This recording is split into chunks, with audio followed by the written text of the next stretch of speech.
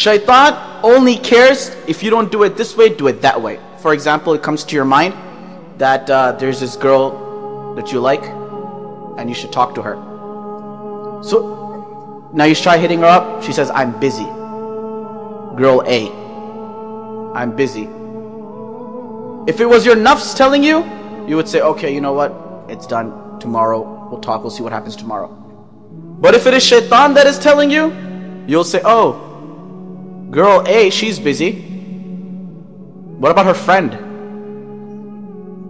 Maybe I should ask her if her friend is busy.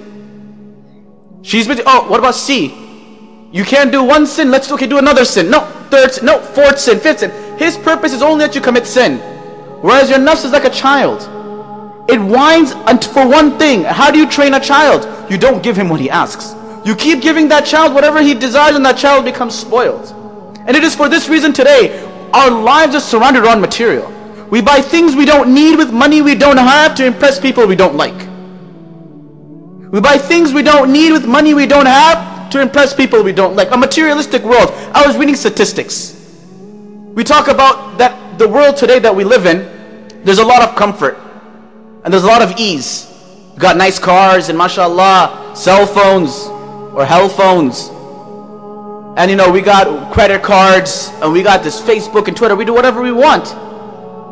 Do you know in today's youth, go and ask, half of you are youth. Let me ask you this question. How many of you are suffering from depression? I don't want to see a show of hands. How many of you are suffering from depression? How many of you are suffering from loneliness? How many of you are feeling that you don't get enough attention? Where is this coming from? Your nafs.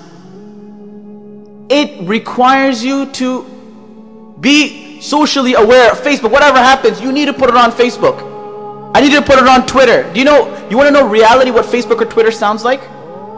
If you get a random kid standing up in the middle like that kid just said, yeah. It sounded so out of place.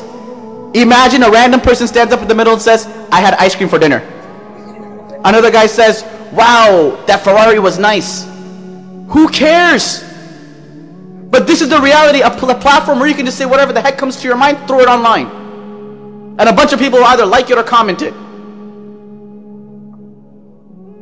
We're so used to people making us feel good. We're so used to feeding our nafs.